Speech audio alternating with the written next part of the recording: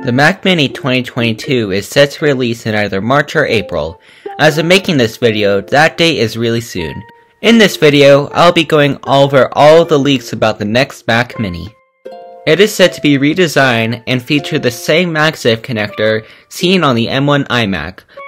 The Mac Mini is also said to have the M1 Pro and M1 Max chip options, as well as a new chip that we do not know about yet. Let's just call it the M1 Ultra for now.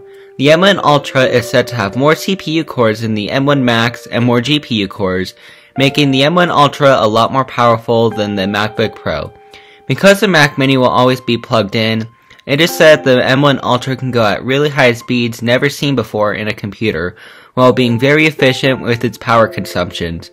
The Mac Mini is also said to have a 128GB memory option, which is insane for a computer in 2022.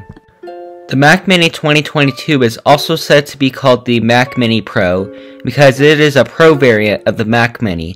This isn't the Mac Pro, just a more Pro version of the Mac Mini, which should replace the Intel Mac Mini. Thanks for watching to the end. Like, subscribe, and share, and what do you think about the new Mac Mini? Would you pick one up? Let me know in the comments down below.